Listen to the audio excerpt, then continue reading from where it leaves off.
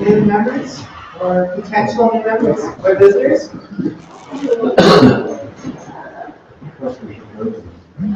None. Yeah. All right. We have a really special guest speaker tonight. Sorry. No worries. So we'll get to that. You're kind of our business portion. Then we'll get on to the fun part, which is our guest speaker. So my report, as usual, is in the Sky News, my usual habits, and not saying much in several paragraphs. What I want to do tonight, right off the bat, is finish off the awards that we gave out at the AGM. There's three members that we need awards to that weren't able to be at the AGM. And we see a couple of them here tonight, so we're going to finish off the awards from the AGM. So the first one will be Chuck Phillips. Oh.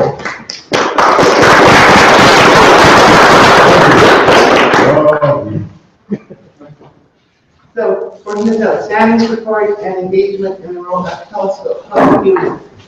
Everybody knows Chuck, he's up on the hill every night. So Chuck is actually tireless. He's up there every night with his telescope, and he's absolutely amazing to listen to. If you want the public, he has lines of people at his telescope, and the public just loves listening to this guy. And he does it time after time. So high time to be awarded to this. Well, thank you. Thank you so very much.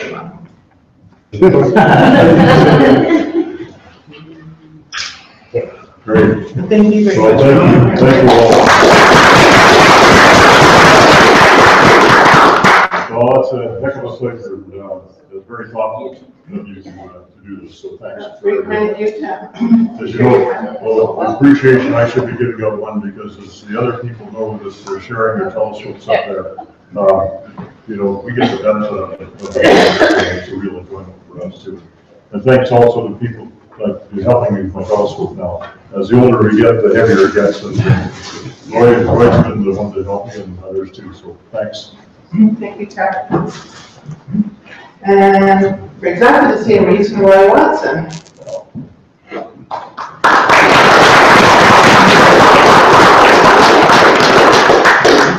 once again, it's absolutely tireless in his attendance, especially up on the hill for other areas in our club as well. But yet another person that the public just loves listening to and tirelessly shares his time Saturday after Saturday.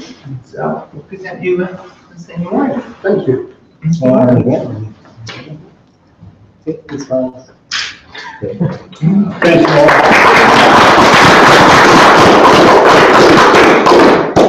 I don't see Aaron Bannister here. That's too bad. Aaron is a member of UDIC, and he's spent every Saturday, almost every Saturday, working on a training program up there, and just did an absolutely amazing job. So we'll have to give this to him separately. And so the big one, Malcolm already knows that he's won this award. We actually met with him before the AGM and giving this little plaque that he gets to keep for the rest of his life. But we also have the main plaque that Bruno has, which has his name on it, and you get to keep that one for a year. We're going to ask for that one back next September, so we can give it to next year, whatever you get to hang on to that. And we also have the official certificate for you. So if you don't know, Malcolm has been over 20 years with this club, and he's done so many different things. Facilitating events during International Astronomy, Astronomy Cafe. He's done at least 2 stints as the newsletter editor and done a great job on both of those.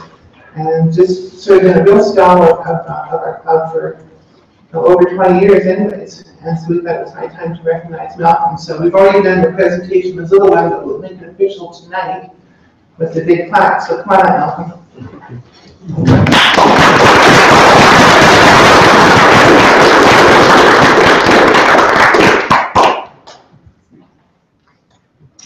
So this is the one you get to keep for a year. You can hang it on your wall or gaze fondly at it. It's right there. And then we'll get this back for next year's one. And also, this plaque you get to keep as well. All right, so David, picture. Can you get that all in? It's all, come on. And so thank you for everything you've done over the years. It's just amazing that you hung in there all this time and done this up. And probably should have done this a long time ago, but it made the never, and here you go. I'm very honored. Thank you very much.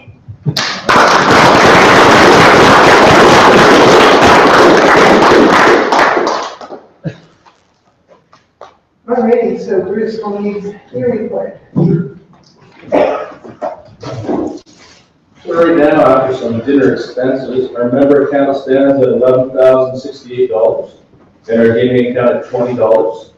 But we probably get in touch with Sid very soon to figure out how to do this whole raffle business since I've taken that on, because I don't know any better. The next RASC is at the Cabot Point will be on January 15th. Another 6:30 start, just so you can get a chance to throw some chow down before they run out there. Hopefully this one time, we'll actually get some clear skies. It's got a good feeling about it.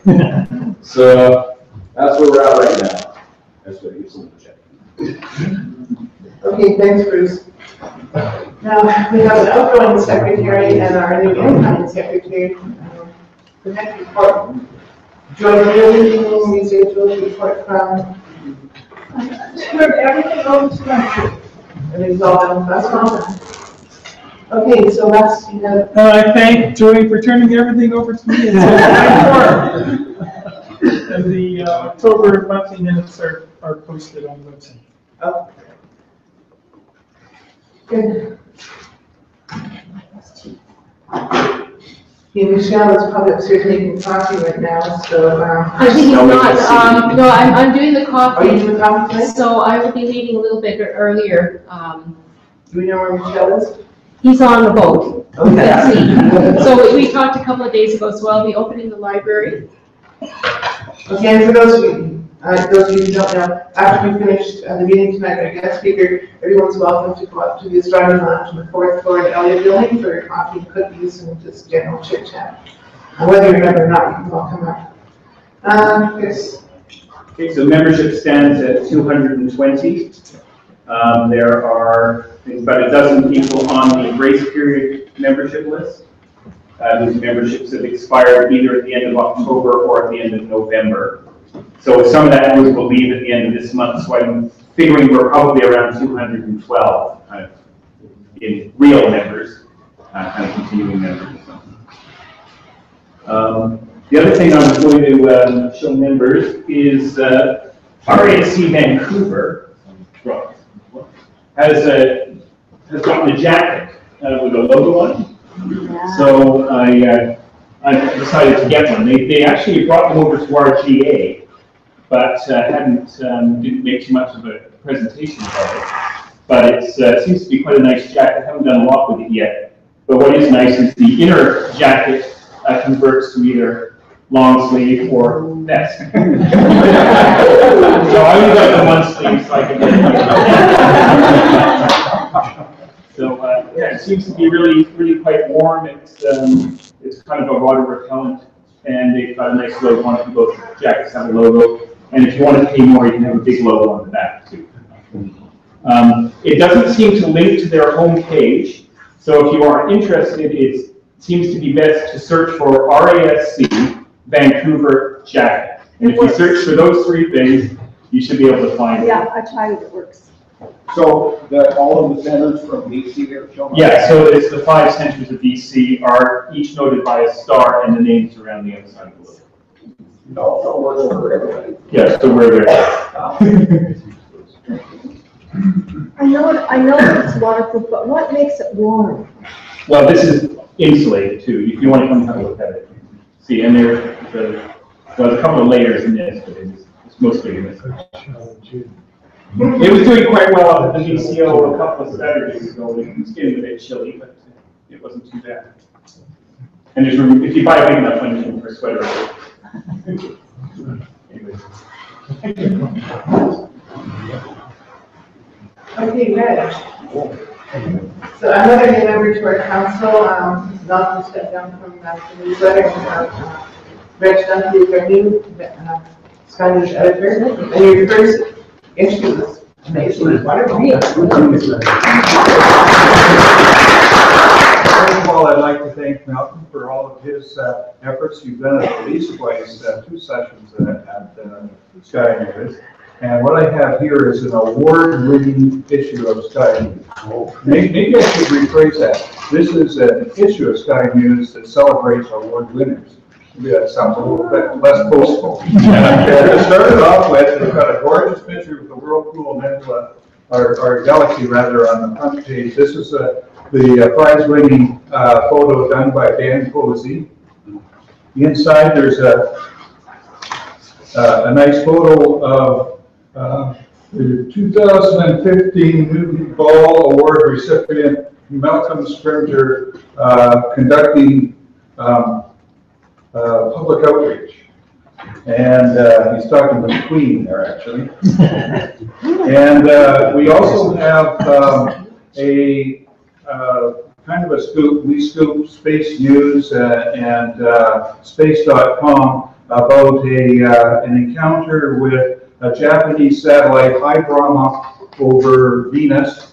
And this is the second chance that the satellite had to land on Venus, and through a tremendous amount of ingenuity and tenacity, they were able successfully to put this space probe around Venus, and we just had confirmation this morning that they were successful. We know about it in there. And so I have 9 copies of this. I don't know how many people ever come, but this is an experiment. So the first 9 people who come and approach me can get a copy of it. And I will say the picture here is very nice. It's suitable for framing, and it would make a coveted Christmas present for all. Thank you, Ed. For those of you who don't know, the Sky News magazine is also available on our website. You can go to the website and read it online or download it.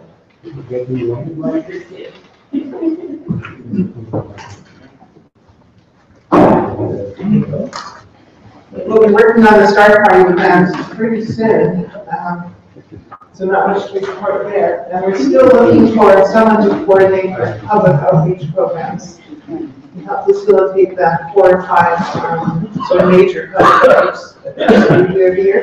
Since Sid tirelessly did those for so many years and has finally stepped down, lead some of the participants and organize. It's 4 or 5 sort of major events in here.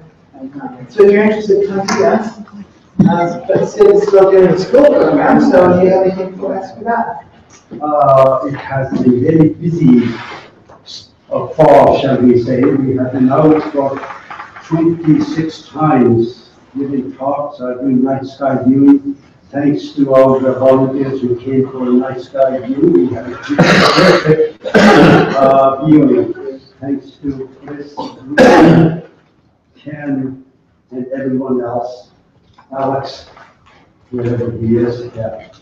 We had a great time. We have been busy because of the schools can't take their kids to the CU anymore, so they are asking us to come and help them out. Yeah. So it has been good in the spring. Yeah. So it's good. It's going strong. Good, thanks, Sid. Lori, do we know what's going on with the DAO next year? Are we going to be taking the lead on that, or? Hi, everybody. We are presently in negotiations with the NRC, with the Friends of the DAO, that may take over what's the word I want? They may take over the administration of that, but at this point, we're still trying to negotiate ourselves around that, and it may be that next year, this coming summer, that we do the same thing as we did last summer, as it in fact is the RASC that is the main negotiator, and the FDA will be the following year. There's still a little bit of something going on, but yes, I mean, we still will be doing something, and they still want us to do something, and we can still be open on the Saturday nights, and we'll still be doing all of that. I don't want to say that's not going to happen, because it will. There's just a little bit of, who's going to be taking reins and what's going to be going on. Yeah, but we're still in the middle of all of that with Todd Donnelly and everybody at the DA. I've got to update at the HIA. Can you let us know as soon as possible, because we need to get going on that month of January. If you guys can't do it, we need to start working on it really quick. Yes, yeah, it's all, yeah, it'll, yes, yeah. But like, all the stuff that's going in for the FDAO, all of it combines what we did with the RASC, so that all the RASC stuff is kind of going in at the same time. I hope it doesn't mean any sense to you, but it will happen, and it's just under whose reign, and it actually depends on whether or not the FDAO gets enough money, to be able to do this. If we don't get enough money, if we don't get the funding and the grants that we want, then we FDAO will not be able to take that on as a thing, and therefore RASC will do that. But yes, we will let you know as soon as we find out what is going on. Yeah. Okay. Do you want it sooner?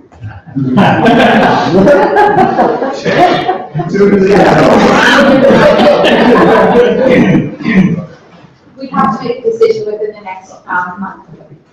I'll give you a call. Okay. Website, Joe. Starting to do it again. Website is ticking on very well. I put in a little observing report for the lunar eclipse. We finally got around to doing that. And of course, the album of all the photographs that people took. We have the lunar eclipse in September is all online as well, so have a good look around. There's a couple of visual surprises on our photo hosting site. If you look at the recent astro photos, you'll see a couple from Charles Banville, and most people here will know he's a fairly skilled photographer, so go and have a look. Thanks. Good, thanks. Yeah, tech committee. I'll just follow up on the website stuff. We had 1,500 visitors in the last 30 days or so, each spending about a minute and a half on the site, which is pretty good. For stuff tech committee related, no fixes or anything going on at the VCO, but we did buy a light pollution filter just this last month, and it arrived very, very quickly. I don't think we put it to use just yet, but it's currently in the box for the QSI. If anyone wants to use it, it just screws in. Yep. Actually, Dan's used it. Yeah. Oh, you did? Okay. Quite well. Good stuff. What brand is it? Dumcon? It's IDAS. It's the good ones. Is it the latest generation, I guess? It is. Is it the latest generation? Yes. Okay. Good, anything else? Just that. Okay, good, thanks, man. Anybody have anything else to bring up at the meeting? I have calendars up here. If you had already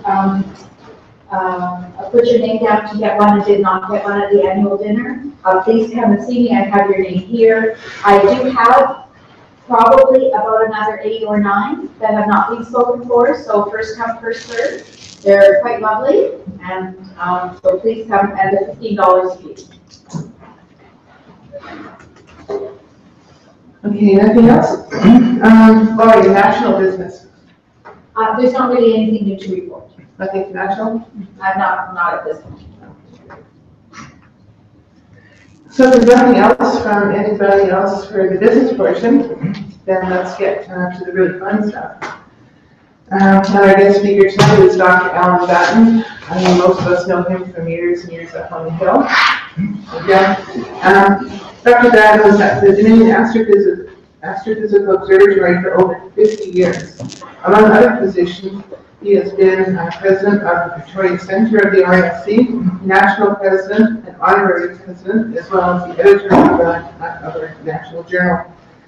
Alan has been the Vice President of the International Astronomical Union and is a Fellow of the Royal Society of Canada.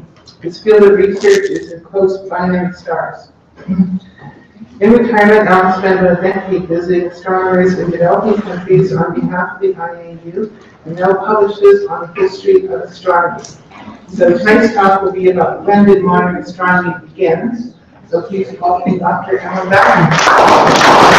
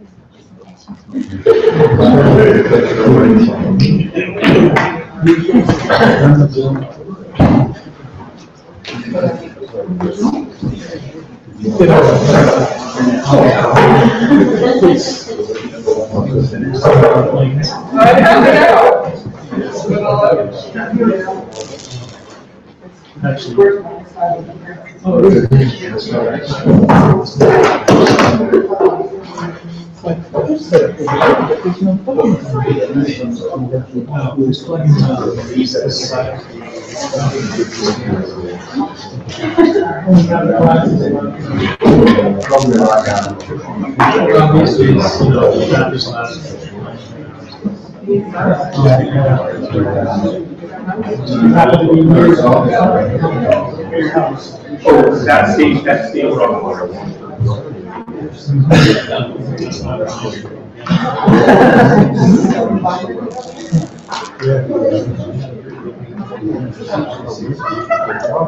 So I asked them. To go to grad school to figure out how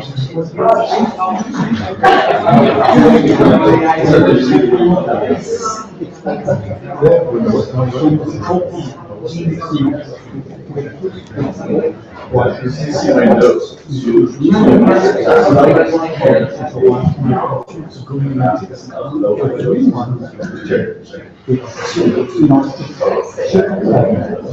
Oh,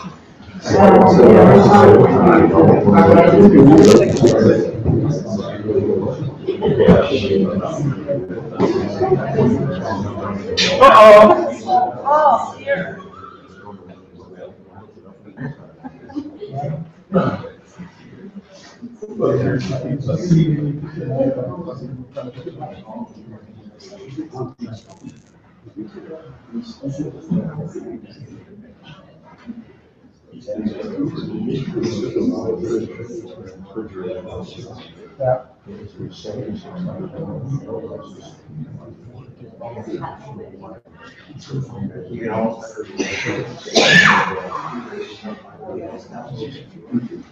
I have you on your story.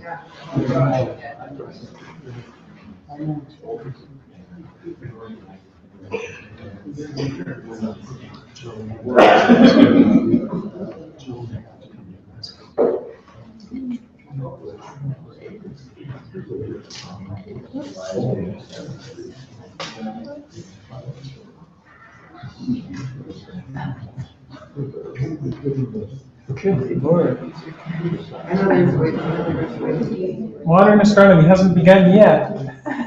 Right. Down the bottom.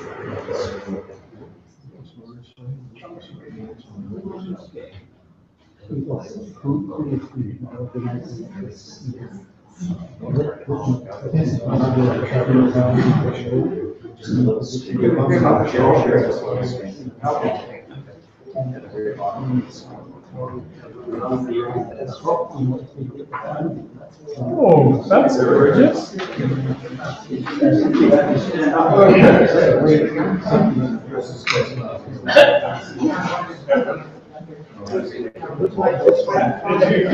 I'll try to talk without the microphone. People can hear me on the top shelf. That's it. Raise your hand if you can't hear me. I much prefer to talk without the microphone if I can. Being a professional scientist, I have a healthy distrust of modern technology. Just look how long it took us to get this. So when did modern astronomy begin? I think we can make a very good claim that astronomy is the oldest of the sciences. We all know about Greek astronomy, ancient classical Greek astronomy, but the Greeks learned from the Egyptians and the Babylonians before them. And the Chinese have records going back a long, long time, and we're still using Chinese records to study comets and supernovae. And although it's less well known in the West, there was an active Indian astronomy in ancient times that preceded the Greek astronomy. So astronomy is a very old science indeed, but much of that ancient astronomy was motivated by astrological concerns. So I don't think we can call it modern astronomy. And so I ask myself the question, when did modern astronomy begin? And I think that if I asked each of you individually, I would probably get a number of possible answers. So let's look at some of the answers that you might give. I think one of the first that many of you would give is 1543, when Nicholas Copernicus published his famous book, De Revolutionibus Orbium Celestium. And this was the first suggestion in the West, in the modern West, that the sun and not the Earth was the center of the solar system. For Copernicus, that meant the sun was the center of the universe, which of course we wouldn't agree with now. And indeed, Copernicus had predecessors. Aristarchus of Samos in ancient Greece had suggested a heliocentric system, and Aryabhata in India had also done so. But in modern Western culture, Copernicus was the first. And so that's obviously a landmark of the beginning of modern astronomy. But there are other possible dates. And only a few years ago, we were all getting excited about the International Year of Astronomy. That was the 400th anniversary of Galileo turning the telescope to the skies and so discovering the phases of Venus, the satellites of Jupiter, and that the Milky Way was composed of myriads of stars. And so that's also an important date. 1609 is an important date for another reason, which perhaps you've overlooked in the excitement that a few years ago over the anniversary of Galileo's telescope. And in the same year, Kepler published the Astronomia Nova, which contained his first two laws of planetary motion. That the planets move in ellipses around the sun, with the sun in one focus of the ellipse, and that the line joining the sun and the planet sweeps out equal areas in equal times. And this was indeed a great landmark. It was actually a much better proof of the heliocentric system than any of the arguments that Galileo put forward. And it's an interesting sidelight in the history of astronomy. Why did Galileo ignore Kepler? Kepler sent him a copy of his book. They corresponded frequently. There's no evidence that Galileo ever read that book. And subsequent history might have well been different if he had taken the trouble to read something that his friend and colleague had sent him. I must confess to being guilty to having done the same thing myself. Colleagues send you preprints. In my days, there were preprints. Nowadays, of course, they're all on the web. But in my days, there were preprints that were sent out. And there's been more than one occasion when I've ignored a preprint because I was so busy in my own work. And if I'd read the preprint, I might have done a little bit better than in fact I did. And I think that's something of what happened to Galileo. But there's also another aspect of that. Galileo couldn't free himself from the notion, going back to Plato and Aristotle, that the planets must move in circular orbits.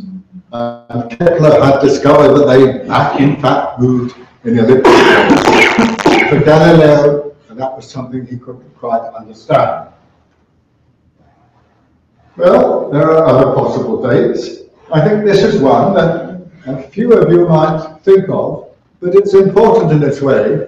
Giovanni Domenico Cassini, an Italian astronomer who actually lived most of his life in France. He was the first director of the Paris Observatory, and he determined the first modern value for the distance of the Sun. And this, of course, is very important for our understanding of the nature of the Sun.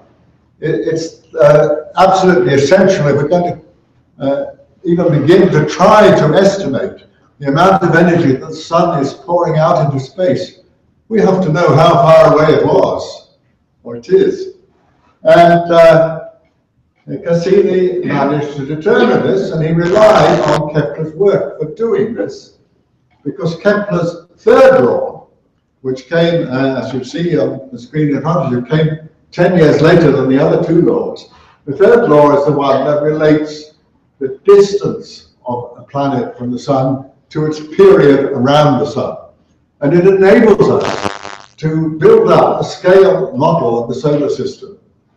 And we can measure the distance between any two bodies, any two planetary bodies, not satellites, of course, any two planetary bodies within the system. And once we've measured one distance, we can determine all the rest. What Cassini actually did was to measure the distance of Mars from the Earth. And this was sufficient for him to be able to determine the distance of the Sun from the Earth. And it's not an easy job to do. You have to take into account what you have to do is to measure the position of Mars early in the evening and late in the morning. And then you can determine the parallax of Mars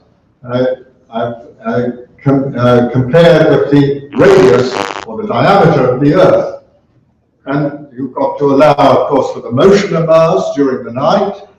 You've got to allow for the fact that at each observation you are observing Mars low in the sky when atmospheric refraction is important.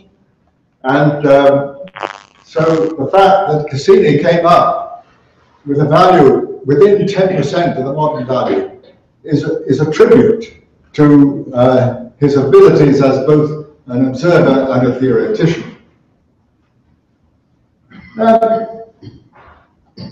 There's one other date that you might think of, and that, of course, is the publication of Newton's Principia. I've given you the full title there, but we always refer to it simply as the Principia.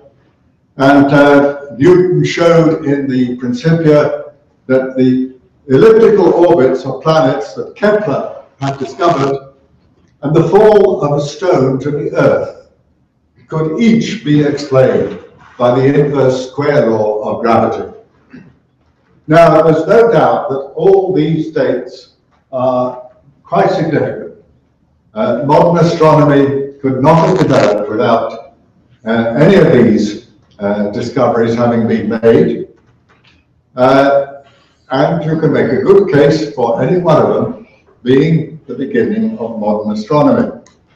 But that being said, they did not, in fact, make very much difference to what astronomers could do. Galileo's telescope was very important, but it was also imperfect.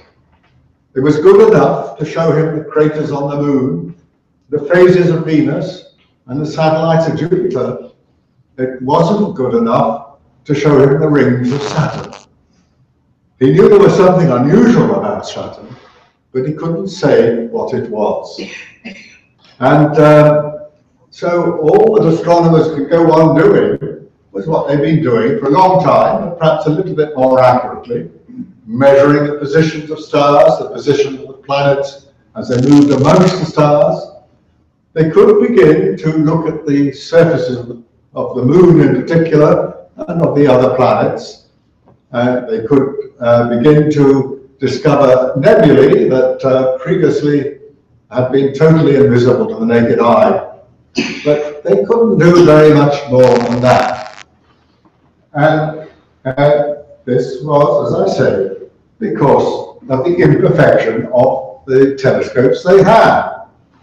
You've all seen pictures of telescopes like this that were very common in the late 17th, early 18th century. And just look at it. An objective lens way up there, and an eyepiece down here, and a very flexible connection between them.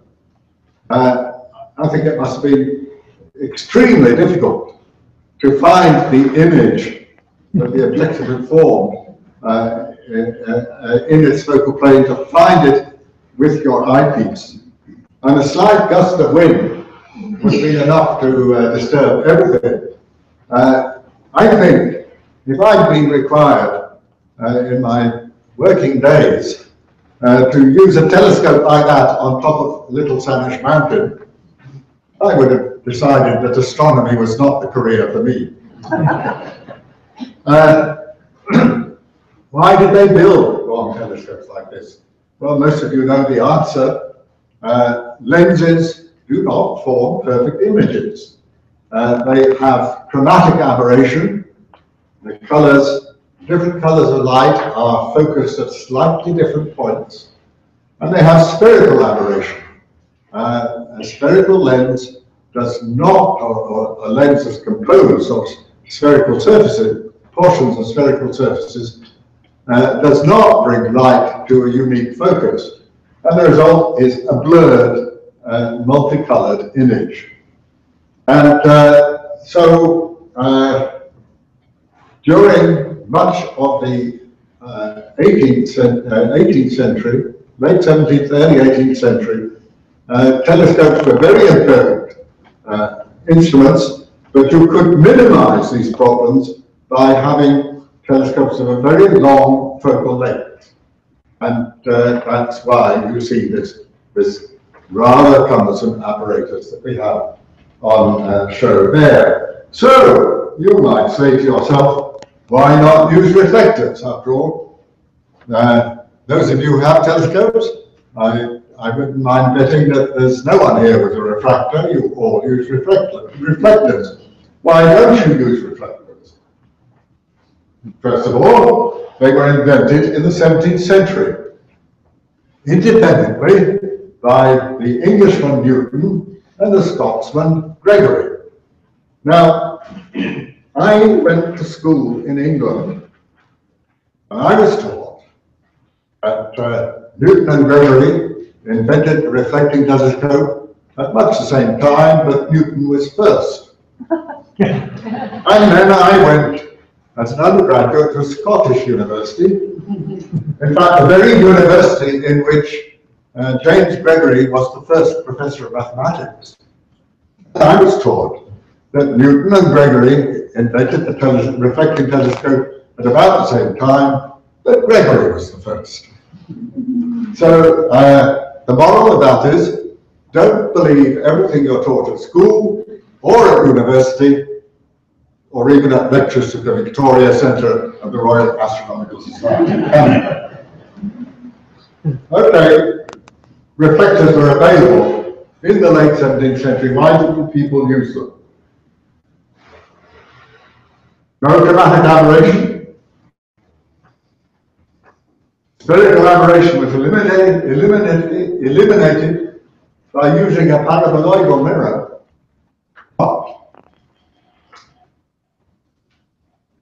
Mirrors made of speculum metal, which was an alloy, if I remember rightly, of tin and copper, quickly tarnished, lost their vigor, and I believe in extreme cases could actually crack. So that made them rather awkward to use. And silver on glass mirrors were not invented until the middle of the 19th century. But of course nowadays we don't put silver on the glass, we put aluminium on the glass. But nevertheless, the principle appeared in the middle of the 19th century. So during most of the 18th century, astronomers did not use reflecting telescopes. They did the best they could with these rather long, cumbersome, long focal length instruments. The exception, of course, was Sir William Herschel. And during his lifetime, he probably was the greatest astronomer in the world. There's no getting away from that. And he is famous, of course, for his discovery of Uranus. He was the first person to have discovered a planet, the first person we can name who had discovered a planet, because all the others were naked eye objects and easily seen, and whoever first recognized them is now lost in the mists of antiquity. So he's famous for that, but that was probably the least important thing that he did for astronomy. He was the first person to try to estimate the size and structure of what we would now call the galaxy. He even suggested there might be some objects outside the galaxy. He was right about some of them and wrong about some of the others. He was also the first person to prove that there were double stars that were physically connected, that the two stars were revolving around their common center of mass, and from that, of course, stems all our ability to measure the masses and luminosities and radii of stars. And it's a rather complex story, which I don't intend to go into tonight, but that was basic to much of our knowledge, our modern knowledge of the properties of stars. And these last two discoveries of the structure of the galaxy and the existence of double stars or binary stars, he was actually the person who coined the phrase binary star. These were both discoveries of the 19th century, the early 19th century.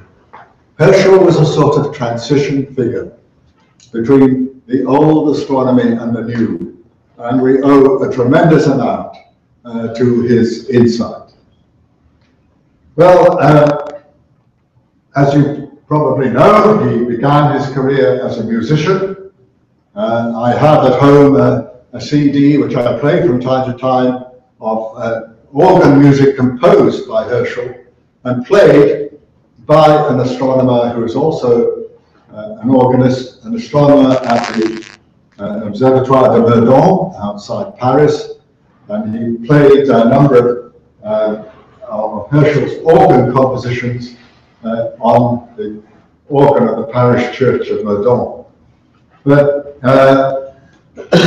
after Herschel had discovered Uranus, as you know, he got a pension from King George III, the much maligned King George III, He lost the American colonies, but he supported William Herschel, and that was probably more important.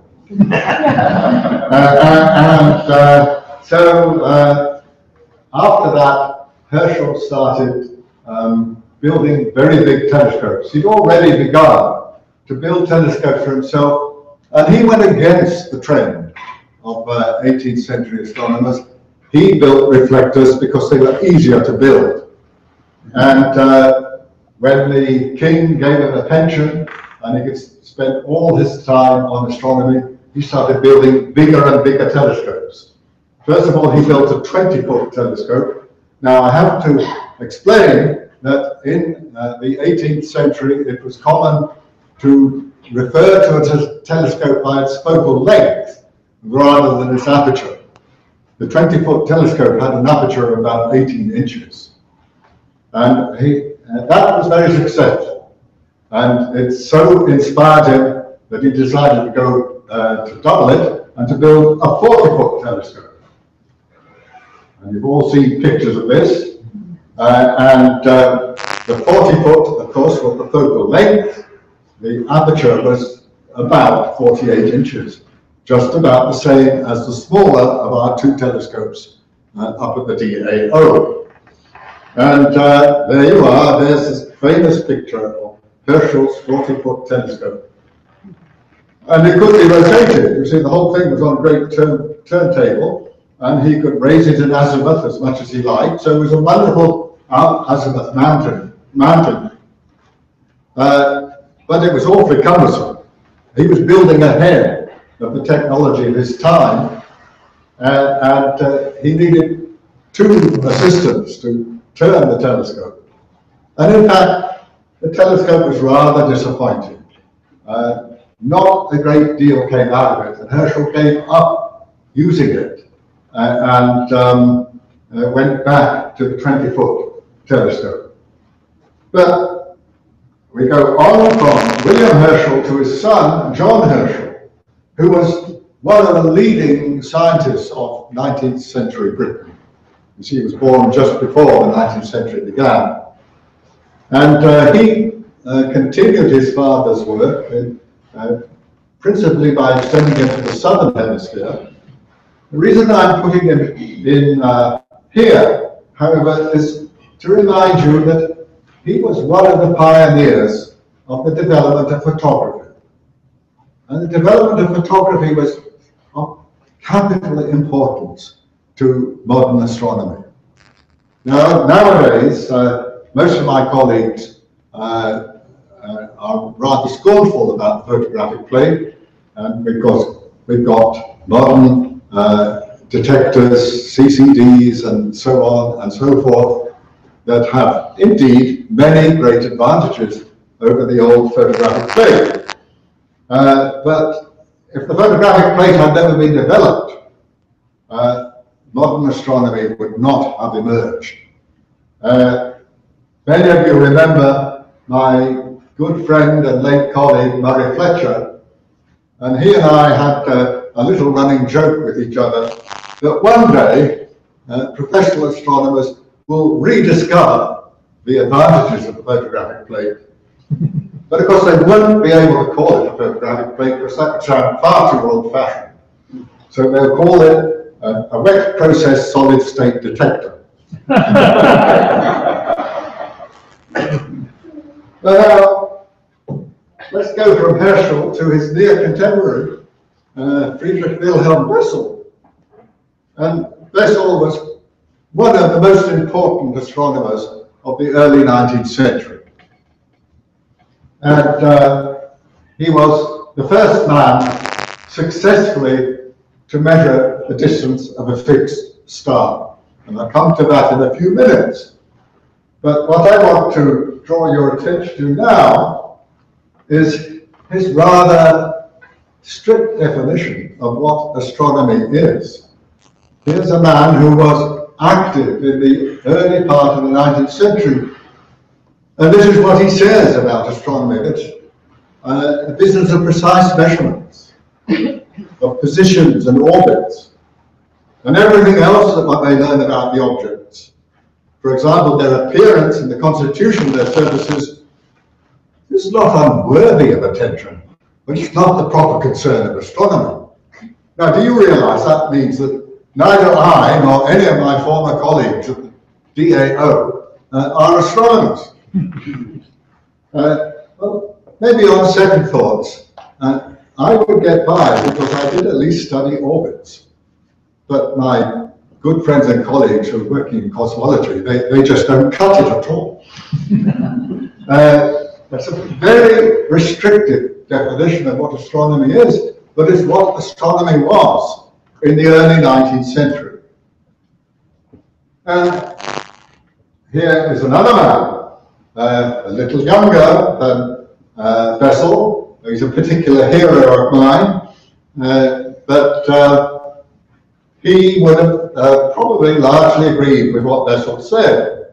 And like Bessel, he was one of the early people who successfully measured the distance of a fixed star. There was a bit of a competition between them, which would be first, and Struve very nearly won it. And I'd love to stand up here and tell you that Struve really did, but objectivity compels me to admit that Bessel got there first. But it's no coincidence that both Bessel and Struve used instruments designed and made by this man. Now, most of you probably know the name of Fraunhofer in the context of the Fraunhofer lines, the absorption lines that cut across the spectra of the sun and the stars. But he was a superb craftsman, a superb optician. And one of the things that had been happening in the late part of the 18th century was that opticians had discovered that by combining in the objective lens two or more lenses of different kinds of glass, you could greatly reduce, almost eliminate, the effects of chromatic aberration. And so refracting telescopes began to look more attractive again. And I have to admit that one of the things that led opticians to this discovery was the need on both sides during the Napoleonic Wars for good portable telescopes. And reflectors obviously wouldn't have been very useful in the situation of looking across at the enemy lines. The refractors were much more convenient. And astronomy profited from the developments in optical technology that were stimulated by war. Just as in the Second World War, the demands for radar stimulated the growth and development of radio astronomy. It's something we don't altogether like to talk about, but astronomers have profited from wartime developments. So Fraunhofer made very good telescopes, and this is the one that Struve used. This is the Dorpat refractor. Dorpat was the name of the town where Struve lived and worked. It's in Estonia. It was a Germanic name that was used at that time. In modern days, now that Estonia is at last independent, it's called Tartu. And this is the very telescope that Struve used, and it still exists. I have been in that room, and I've looked at that telescope quite closely. It's a beautiful work of craftsmanship. Unfortunately, I understand the objective lens is damaged, and we can't now see through that telescope as Struve saw through it. He actually, when it was first arrived in Dorpat, it was set up in that room, and he used it in that room. A little later, it was put up in what he called a rotatory cupola, otherwise known as a dome. But now there's a modern telescope in that dome, and that's back as a museum piece in the room as Struve first used it. It's, as I say, a beautiful example of both the opticians and the mechanics' craftsmanship. It was, I think, the first professional telescope to be equatorially mounted, and the first to have a clock drive, and Struve used it to study binary stars, but also to measure the parallax of Vega. And as I say, he nearly beat Bessel to the successful measurement of stellar parallax, but he didn't quite make it. So that then brings us to the question of the observation of stellar parallax. And in the years from 1838 to 1840, 3 people independently and almost simultaneously managed to measure the distance of a fixed star. Bessel measured the distance or the parallax of the components of 61 Cygni. Struve measured the parallax of Vega, and Thomas Henderson, a Scottish astronomer, and I can't show a portrait of him because no known portrait of him exists, observing from Cape Town, determined the distance of Alpha Centauri.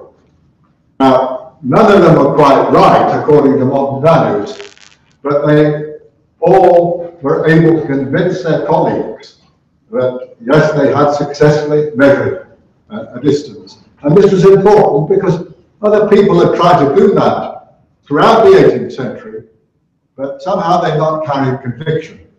And James Bradley, the third Astronomer Royal, had tried very hard to measure a stellar parallax about a century before these 3 determinations. But he had said, if the star has a parallax of 1 second of arc, I could have detected it. And so astronomers knew what they were looking for, how carefully they would have to measure in order to determine the distance.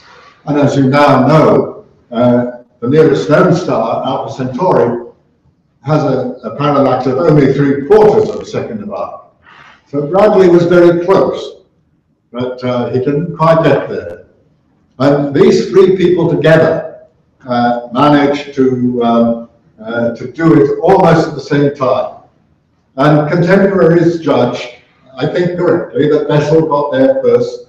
And so Bessel was given the gold medal of the Royal Astronomical Society in 1841 for his successful measurement of the parallax of 61 Cygni. And this, of course, just as I said a little earlier, the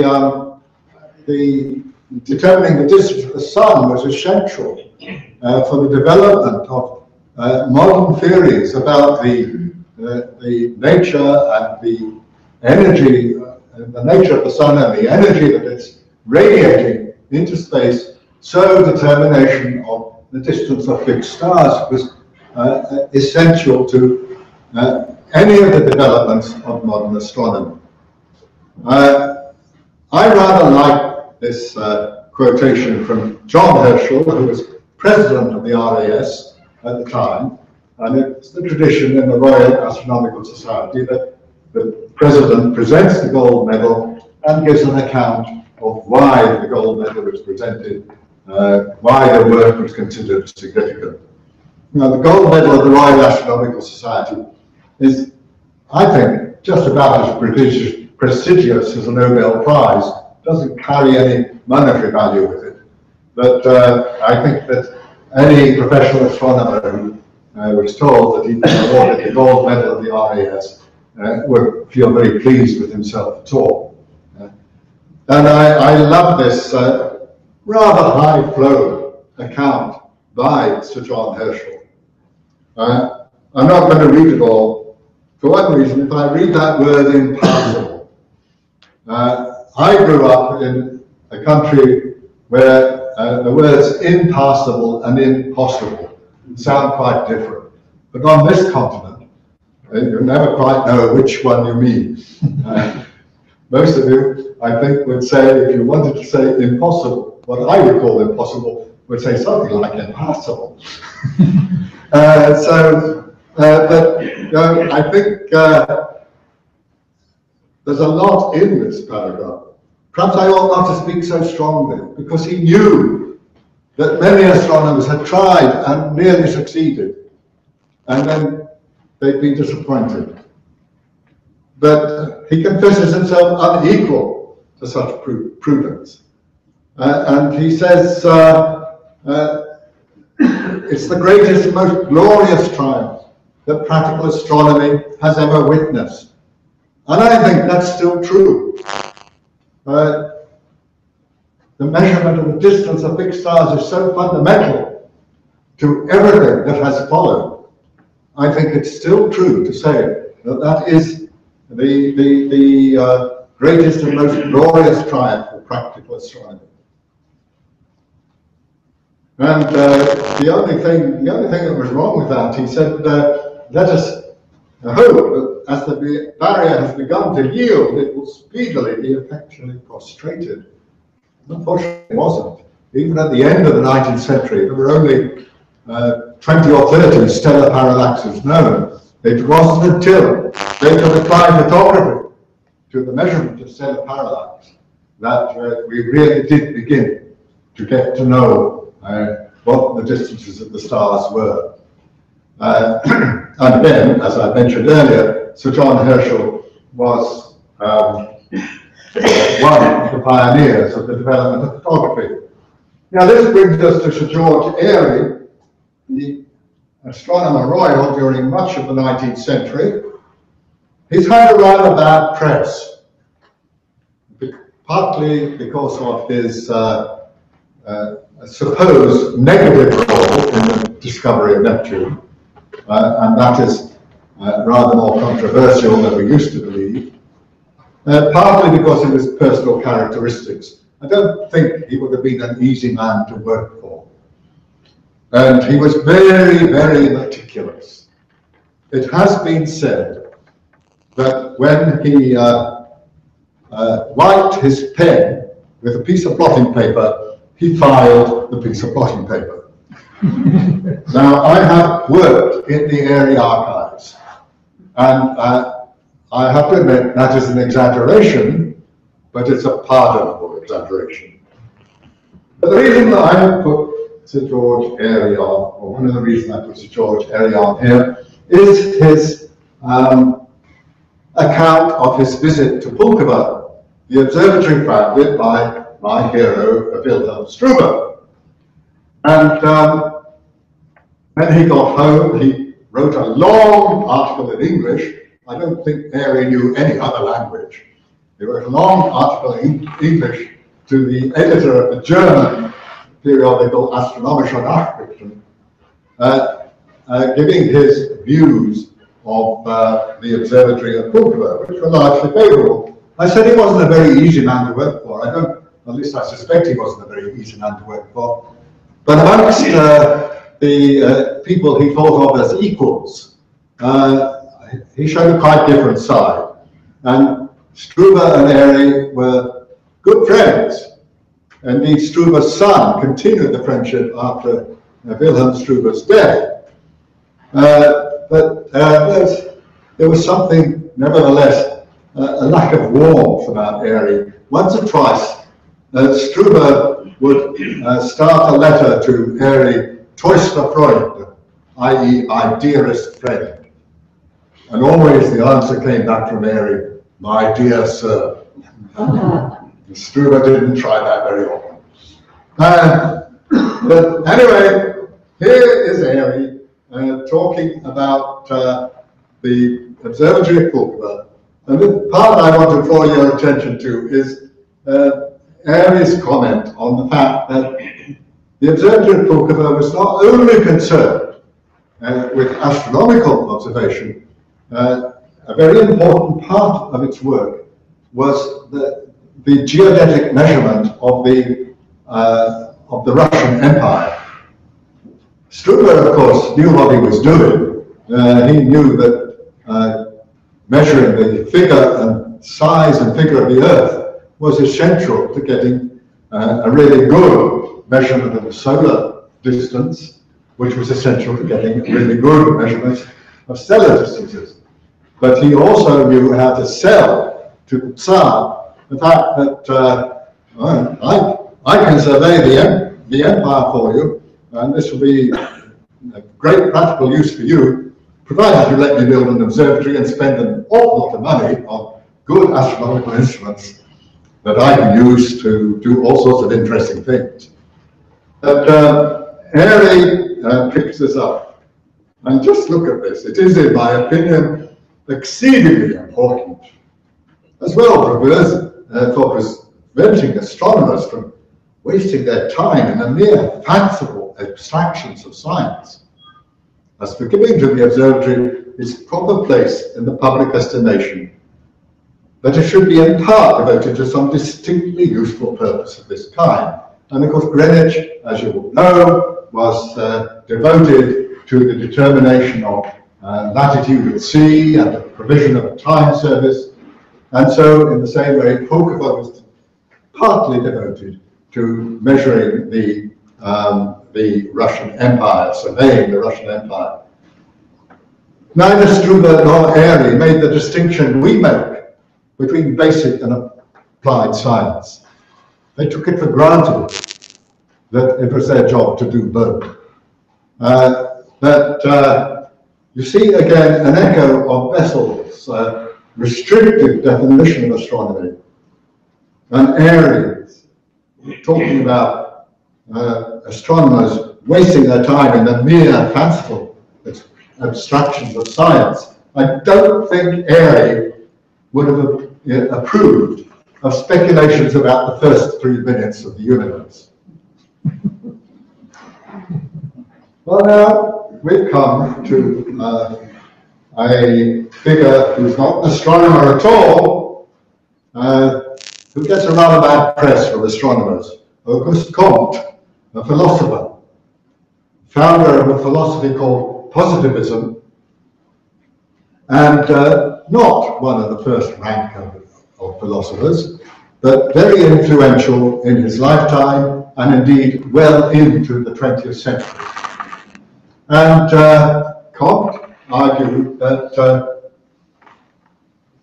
men and human beings could never discover the chemical composition or the physical structure of the stars.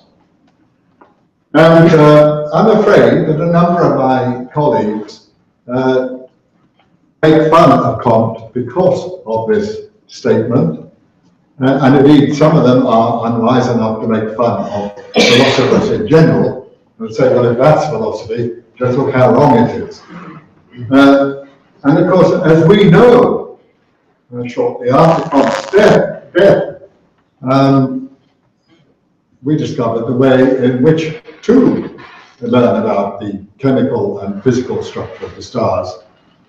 But the point I want to make here in showing him is that the best astronomers at the time would have agreed with him. Bessel and Airy would have agreed. And Bessel would have said, well, even if we could determine the chemical composition of the stars, that's not the business of astronomers. Well, we're a little bit unfair to Comte, and I'll come back to that later. Gustav Kirchhoff, of course, was the man who, a decade or so after Comte's death, with the help of his colleague Robert Bunsen, showed that, in fact, the Fraunhofer lines in the spectra of the sun and stars, to which I referred earlier, give us the clue to determining the chemical composition, at least of the atmospheres of the stars. And as we found early in the 20th century, you can combine that not only the chemical composition, because that comes in a rather complex way from the strength of the Fraunhofer lines, but also the physical structure of the atmospheres. But I'm getting a little bit ahead of myself, and I want to come back to the building of bigger and better telescopes. And here is William Parsons, the third Earl of Ross. He was an Irish peer, as you can see, very much a child of the 19th century, and he was an amateur astronomer, and he wanted to build a really big telescope. And you've all seen pictures like this. This is the Leviathan of Parsonstown, a telescope of 72 inches aperture, i.e. just the size of our bigger telescope up on Little Sanish Mountain. And here it is. Unfortunately, it's no longer in operation, but it has been partially reconstructed. There you see a picture of it. You can see from the nature of the building around it, it couldn't move very far from the meridian, unlike Herschel's 40-foot telescope, which was on an azimuth mount. But like Herschel's telescope, it was ahead of its time, technologically speaking. The mirror was still made of speculum metal, not silver or glass. It couldn't be moved very much, and it turned out, like Herschel's 40-foot telescope, to be something of a disappointment. Partly because of the climate of Ireland. Ireland is not called the Emerald Isle for nothing. I see you all know why it's called the Emerald Isle.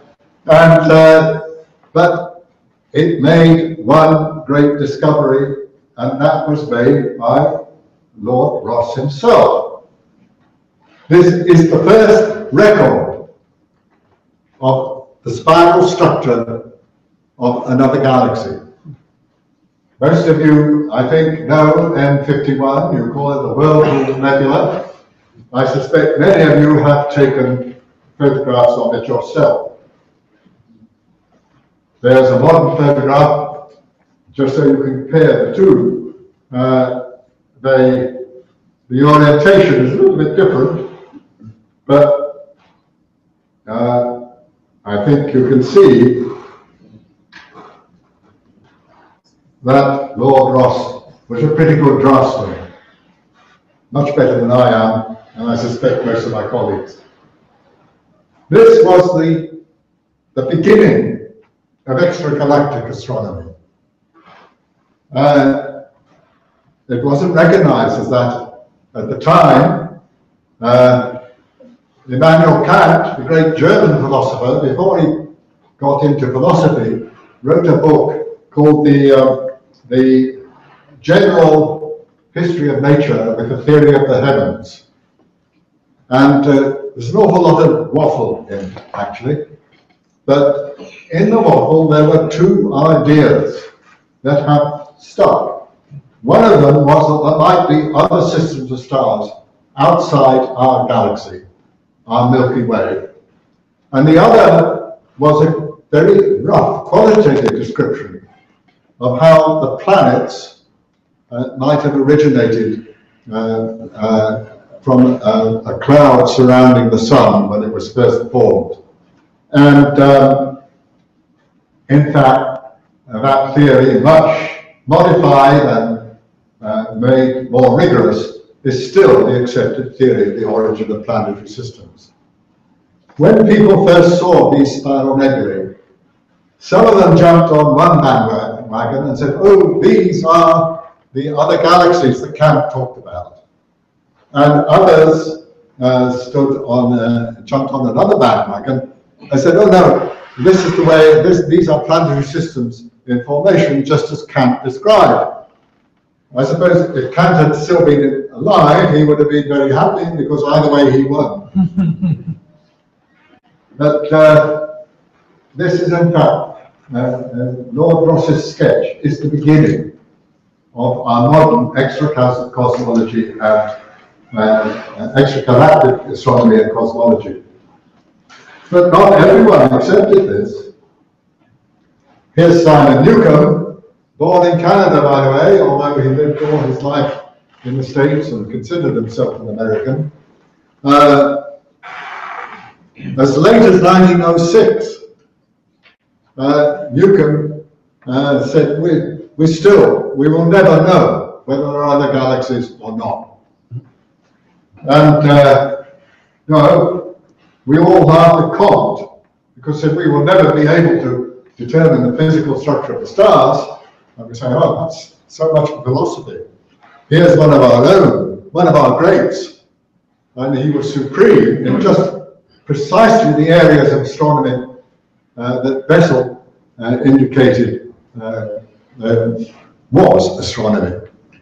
And he made exactly the same wrong, well, not exactly the same, exactly similar wrong prediction. And 20 years after he died, Hubble showed definitively that the spiral nebulae were other galaxies. We laugh at Comte, but since Newcomb is one of our own, we conveniently forget that he made such a silly prediction. One last look at 19th century telescopes was the great Melbourne telescope, again a 48-inch telescope, and you can begin to see that it has something like a modern equatorial mountain. It was more fortunate than the other two big telescopes I looked at. It continued in a modified existence right up until the fire, the disastrous forest fire that destroyed the Australian National Observatory in Canberra. And there's a group of people now trying to reassemble the various parts and to reconstruct the great Melbourne telescope in Melbourne, Australia. But despite these attempts at large reflectors in the 19th century, many people still preferred refractors.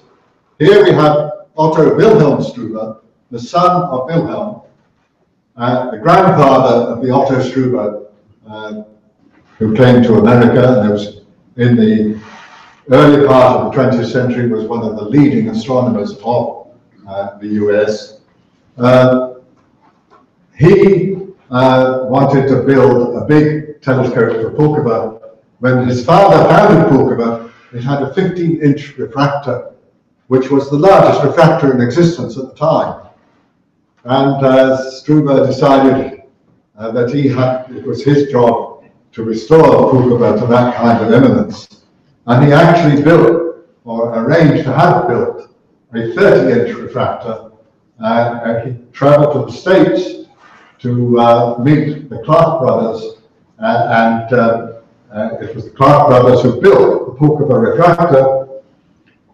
Like other big instruments, it was a bit of a disappointment. Otto's son Hermann used it in classic studies of the satellites of Saturn, but apart from that it didn't do very much, and it was completely destroyed in the Second World War. Otto Struve was often criticized for not being interested in astrophysics, which was just beginning towards the end of his life to be an important part of astronomy, despite what Bessel said. The criticism is not entirely fair, but no doubt his heart was in the old-fashioned position of astronomy. But the Italian astronomer, the Jesuit astronomer, Angelo Secchi, is of course well known for his studies of the spectra of stars and for recognizing that there were different types of stellar spectra, which is again an essential part of our modern studies of stellar structure and evolution. And a little later, about the same time, the British amateur astronomer, Sir William Huggins, built his own observatory and financed it entirely himself, began to apply photography to spectroscopy, and he was aided very much by his wife, portrait taken on a bad hair day, I think, and some people say that Margaret was the brains behind the couple. I'm not sure that's true. I think they were probably equal partners. Barbara Becker has recently written a biography of this couple called Unraveling Starlight. I haven't read the biography, but I did hear Barbara Becker talking about it at the AAS meeting in Seattle not quite a year ago. And on the basis of her talk, I have no hesitation whatever in recommending the book to you. It's perhaps interesting to end with the contribution of a woman to the development of modern astronomy. The Royal Astronomical Society, the one in London, not our own, it was founded in 1820, and it had a royal charter from King William IV. And towards the end of the 19th century, they decided that here was Margaret Huggins doing first-class work in astronomy. There was Agnes Clerk, not doing so much research, but as you all know, was a first-class popularizer of the astronomy of the day, and they didn't quite know what to do about women who were working in astronomy. True, right at the beginning of the RAS, there was Caroline Herschel, and they made her an honorary member. So they made Agnes Clerk and Lady Huggins honorary members, and they tried to get through a notion at one annual general meeting that women could be elected properly to the society, and there was some opposition. Part of it was, all right, it was male chauvinism. Part of it was, well, in those days, you couldn't call a lady a fellow. And part of it was a genuine fear that the original royal charter under William IV, since it hadn't envisaged the possibility of women being involved in astronomy, it didn't mention them, and you couldn't elect women without violating the royal charter. So in 1915, the RAS bit the bullet, and it went to the then King George V and asked for a new charter, which explicitly stated that women could be elected as fellows of the Royal Astronomical Society. Now, I may seem to have strayed a little bit from my theme, when did modern astronomy begin? What I've tried to put across is that in the 19th century, many things happened that transformed the nature of astronomy and led us to the beginning of astrophysics and the beginning of cosmology. The developments in instruments, in telescopes, that made so much of modern astronomy possible. Now, the big reflectors of Herschel and Ross and Melbourne, though they weren't entirely successful themselves, they were essential experiments in producing the big reflectors that we have today, and the even greater ones that are on the drawing board now. The development of photography was quite essential to the rise of modern astronomy. The successful determination of stellar parallax was, above all, the one thing that made modern astrophysics possible. And even this question of gender equality, we pride ourselves now that we are the generation that recognizes gender equality, but women were fighting for and achieving equality with men in the study of astronomy before any one of us in this room was born. Thank you.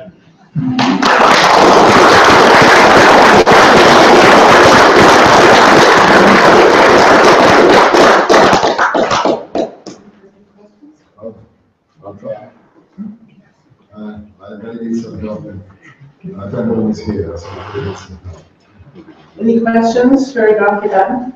Jim?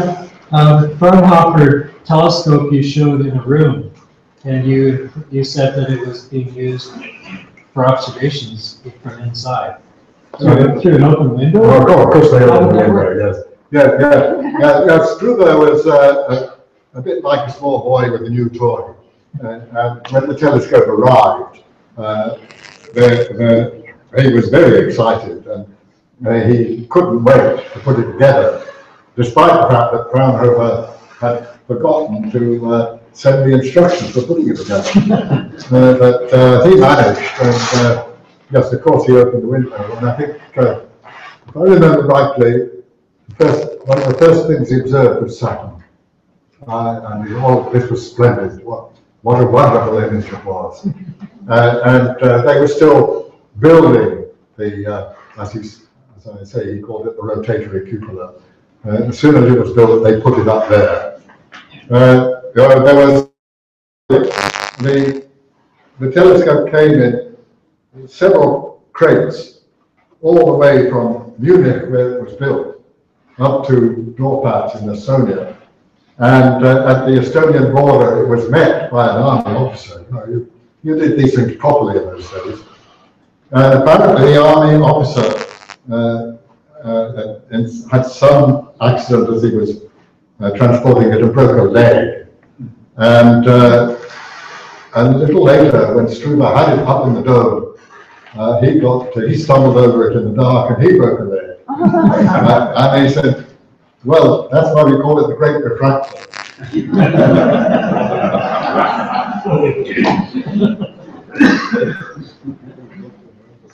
Lori? Yes, what was the difference in timing between when you said Bessel did the first parallax of the star and Struve? It was published in 1838.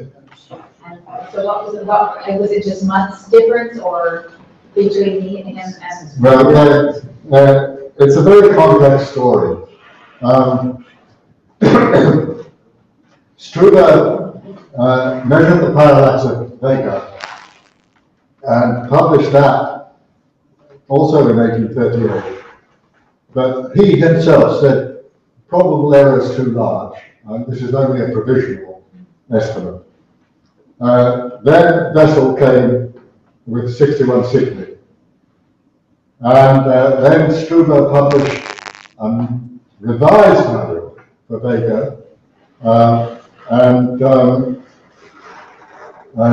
with a much lower probable error. And he said, this is it. Actually, his first estimate was closer to the modern value than his revised estimate. And then Henderson thought, well, if those two have done it, I have all these observations of the Cape that I haven't bothered to reduce. Maybe I can do it. So Henderson did it, and he published last of the three.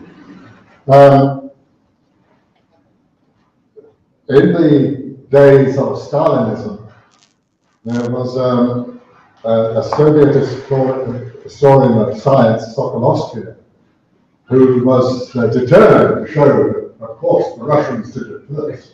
And it is true that although he was born in what is now Germany, was then Denmark, lived most of his life in the Russian Empire. So Sokolovsky had to prove that Struve had done it first. And she went back to his first determination, which was, as I say, actually closer to the one value. I'd say, well, that proves it. Then the second Dr. Struve, the American Dr. Struve, wrote an article at the time in Sky Intelligence, and he said one of the brightest memories bequeathed to me by my family was the great friendship between my great-grandfather, i.e. Wilhelm Struve, and Bessel. And there was no, it wasn't quite true, there was no rivalry between them, and my great-grandfather conceded the victory to Bessel. Thank you. Any other questions for Dr. Button? Yes, I'd just like the name of that the name of your book with the huggins in it? I've got it in my text, just a moment.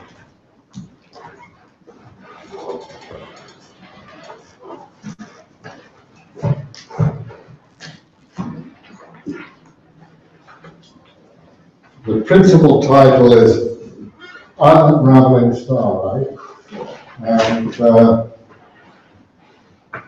it has a subtitle.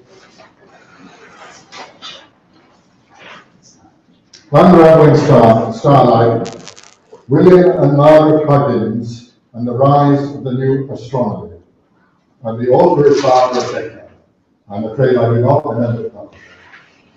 Thank you. Nelson, did you have a question? Yes, how would one select, or how would they select 61 Cygni or Vega? It has to be a star that's relatively close. That's an interesting question.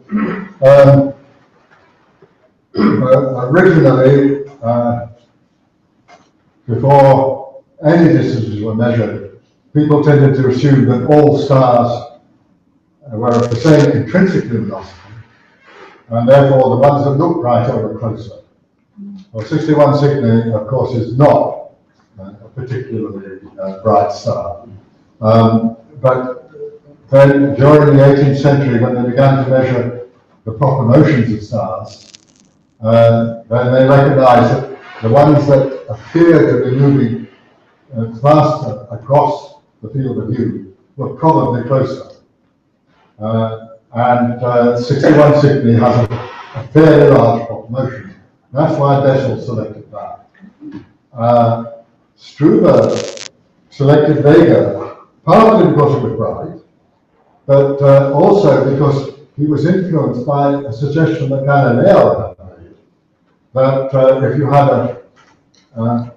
a bright star and a faint star close together in the sky, the faint star was probably much further away, and so would have no measurable parallax, whereas the bright one was close, and you could probably measure its parallax. And that's how Struve worked. He measured the apparent changes in separation between a close companion of Vega and Vega itself. As far as Alpha Centauri goes, well, of course, that's a bright star, that's what that would attract attention to. But I think Henderson simply had the measurements. And when he saw that Struve and Bessel had succeeded, he thought, well, maybe I can make something of these. It would have taken them some years. It was from year to year that they do the measurements? Oh, quite, yes. You need at least 18 months to measure the parallax of a star. At least in those days you did. I'm not sure when Gaia went up and was able to make much more precise measurements. I'm not sure how many measurements they would take. But the idea would be, in principle, what you have to do is you measure the apparent position of the star against the background stars at a given time, and 6 months later you do it again. And so you've got the baseline of the diameter of the Earth's orbit. And then another 6 months. But then you would repeat your measurement again 6 months after the second, because there may have been some motion of the star. You have to make sure that you were really measuring parallax. In practice, you would probably take 2 or 3 years in those days to get good parallax measurement. And then they measure, compare it to a group of stars, or they just one star? You measure it against the background of much fainter stars, which are assumed to be more distant. And statistically, that's all right. In individual cases, you've got badly wrong. Stars like Betelgeuse or Rigel are bright in our sky because they are intrinsically luminous. What sort of resolution were they getting with their telescopes? Sorry? What sort of resolution were they getting with the telescopes in position? A fraction of a second, or? You're measuring changes of less than a second apart. But they work across voltage, but the great refractor was 9.5 inches. Vessel used a heliometer, which if I remember rightly was 6 inches. Of course, the clue was for having a good final micrometer at the focal plane of the objective. Any other questions? Okay, well, thank you again very much for coming and